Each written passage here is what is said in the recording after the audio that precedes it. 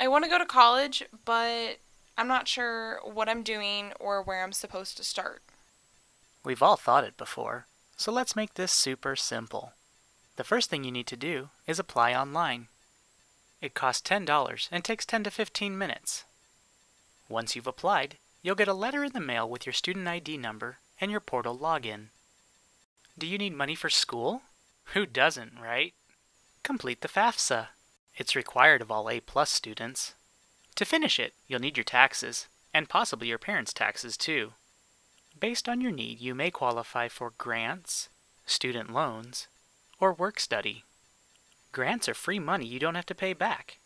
Loans are debt. You have to pay them back, but only about 9% of SCC students actually have to take out loans.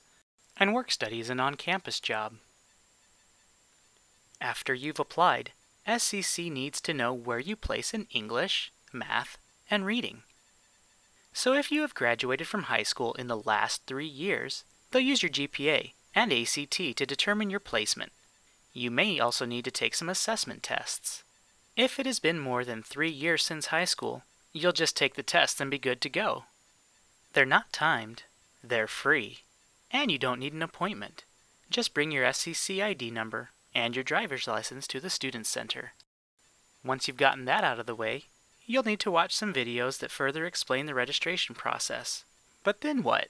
Schedule an appointment online through the SCC website so that, together with an academic counselor, you can discuss your educational and career goals to help you choose classes.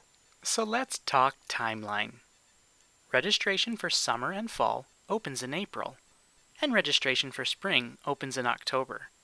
Always make sure you're paying attention to payment deadlines so you don't get dropped from your classes.